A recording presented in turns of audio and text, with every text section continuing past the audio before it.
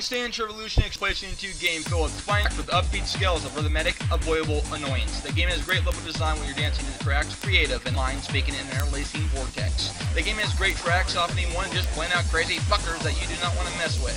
2 hours or longer if you're good enough at the dancing skills. Depending on your difficulty level, pro, not sure, maybe a whole year. To overcome this project Konami produced is very endurance game.